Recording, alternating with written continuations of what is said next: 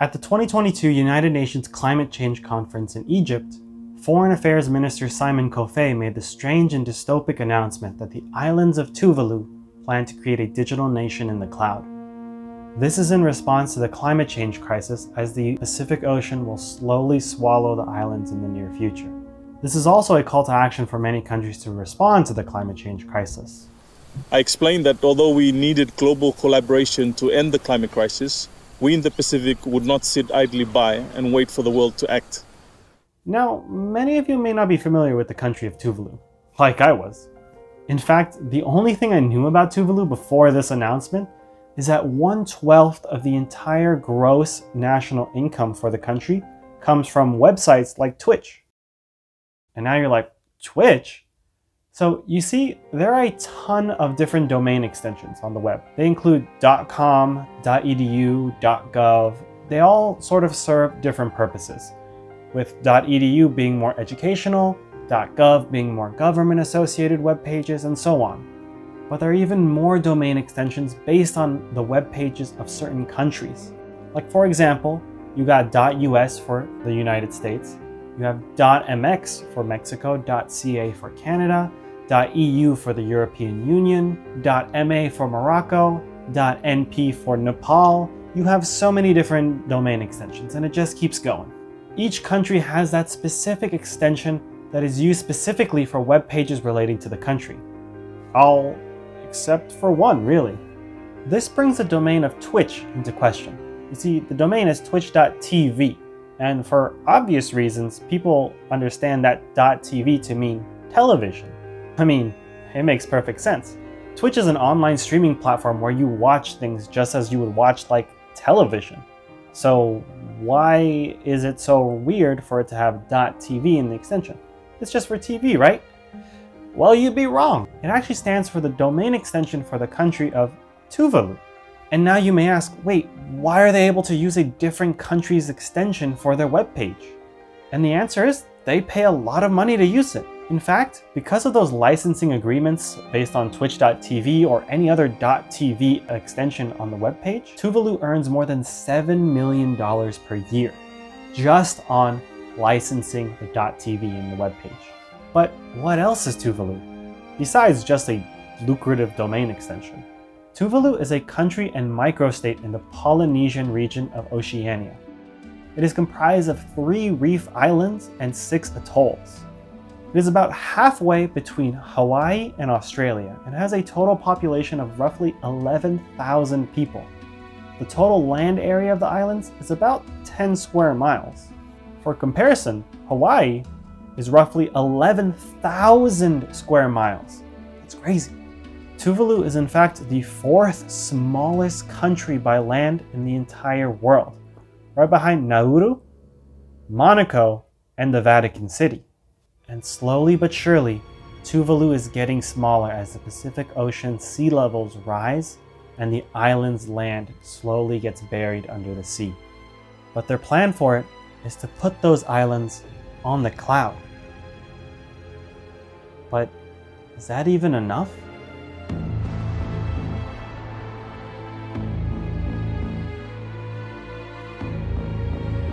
So what's the point of putting something on the cloud? What does a digital nation look like?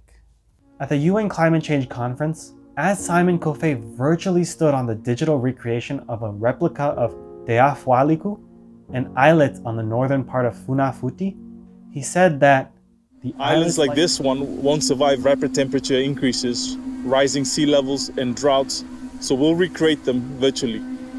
Piece by piece, we'll preserve our country, provide solace to our people, and remind our children and our grandchildren what our home once was. As dystopian as it sounds, it's a haunting thought to think that a country could just be gone from the face of the earth. Now, this isn't the only country to no longer exist. For example, you have dozens of other countries like Yugoslavia, Babylonia, North and South Vietnam, just to name a few, but there's one key difference between all those other countries and Tuvalu, and that is their land still exists above water. And this is the importance of Tuvalu's mission to preserve their country on the cloud.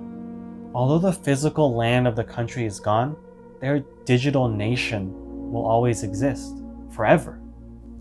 Though we have not seen the effectiveness of preserving a country's land and culture through digital means, this would be the first radical step in creating a history of a country fully accessible only on the cloud.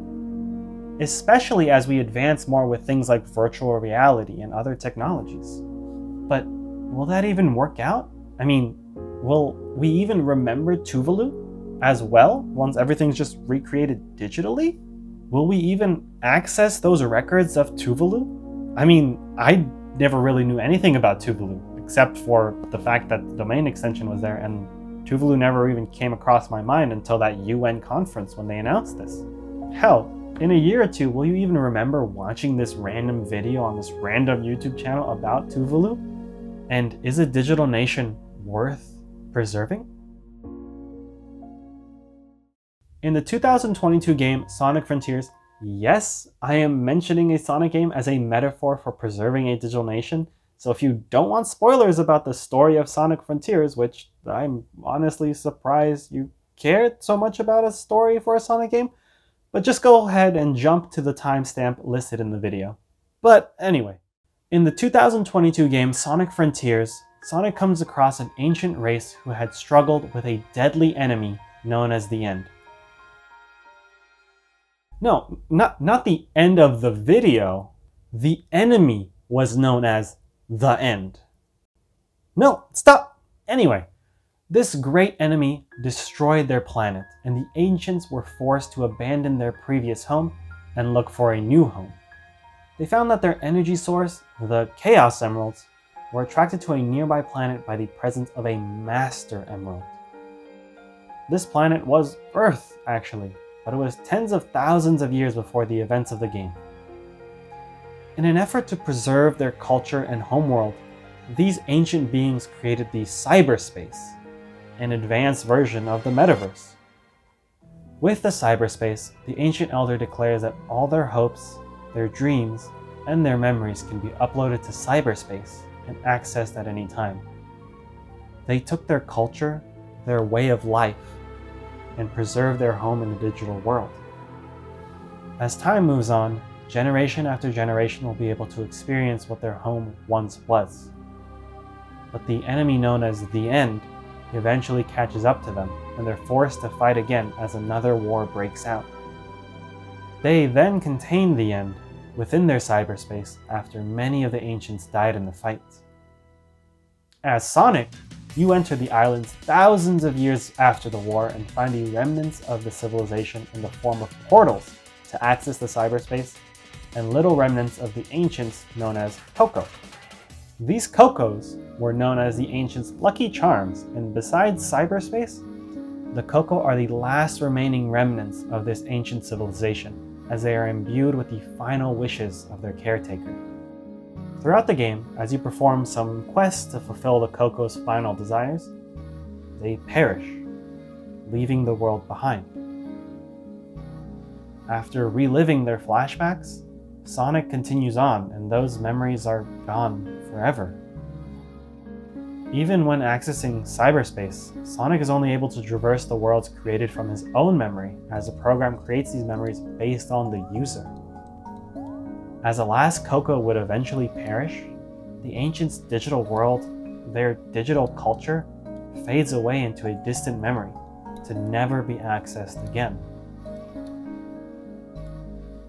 So, what was the point of digitizing it all if there needed to be a surviving member of the ancients to fully access it? Is there a point to making everything about the ancients' culture digital if one day it'll all be gone? Is there a point on making a digital recreation of Tuvalu if one day in the future there exists that chance that every descendant of Tuvalu eventually dies out and no more exists? To answer that, I'm gonna move on to one of my favorite games of all time. In the 2021 DLC for The Outer Wilds, Echoes of the Eye, there exists a similar dilemma. Now, I'll be talking about spoilers about this game, so if you don't want to be spoiled, please jump to the timestamp in the video, but I do highly recommend that you try this game out. In the Echoes of the Eye, there exists a species known as, well, I guess they don't really have a set name in the game. They're sort of these owl-elk hybrids, but we'll refer to them as the owlks.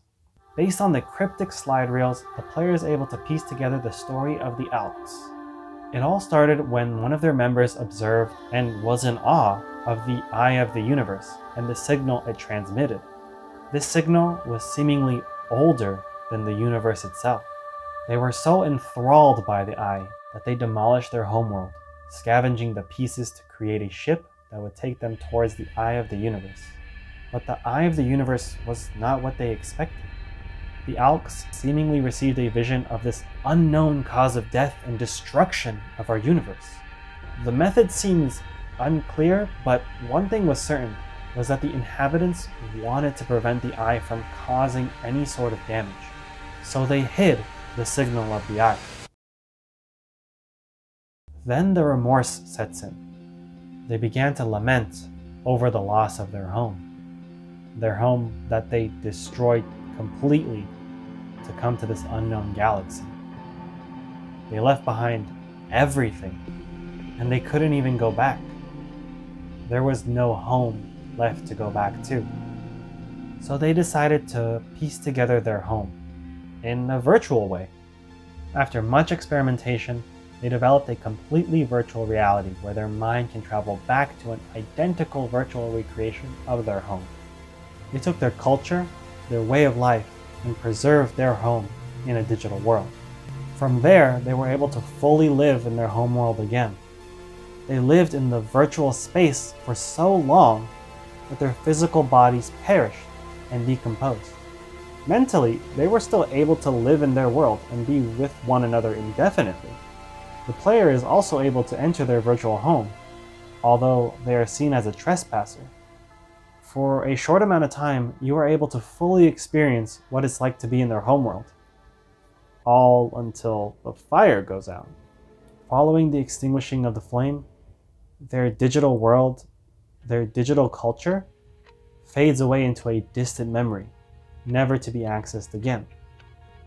So, again, is there a point in making everything about the owlks culture digital, if one day it'll be gone? Is there a point to making a digital recreation of Tuvalu, if one day in the future there exists that chance that the digital files of the island get deleted, or buried under the infinitely increasing amount of data, just like the island gets buried by the rising sea levels? What's the point of it all? The concepts of the digitization of the ancient civilizations presented in both Sonic Frontiers and Echoes of the Eye is analogous to the predicament facing Tuvalu. As the ancients lost their homeworld due to the end, and the owlks lost their homeworld due to their own actions, Tuvalu faces losing all of their land to the rising sea levels. But the point of it all is pretty obvious. Just like the ancients in Sonic Frontiers and the owlks in Echoes of the Eye, the point is about being in a familiar place. It's about creating the perfect digital home that they become so engrossed in it, they leave behind everything in the current world they're in, just to feel at home. This is the same reason why places like Chinatown exist, or Koreatown, or Little Bangladesh, and so many others. Everyone wants to bring home with them, wherever they go. They want to feel the familiarity of being at home, surrounded by their loved ones, wherever they are. But is perfectly preserving a digital nation possible? With our current technology like virtual reality, I don't think a digital nation can be preserved in the same way that it existed on Earth. It'll always feel different. It's like an archaeologist discovering artifacts from a long time ago. It doesn't feel like it's a part of us. It feels ancient, even if it was just a few years ago.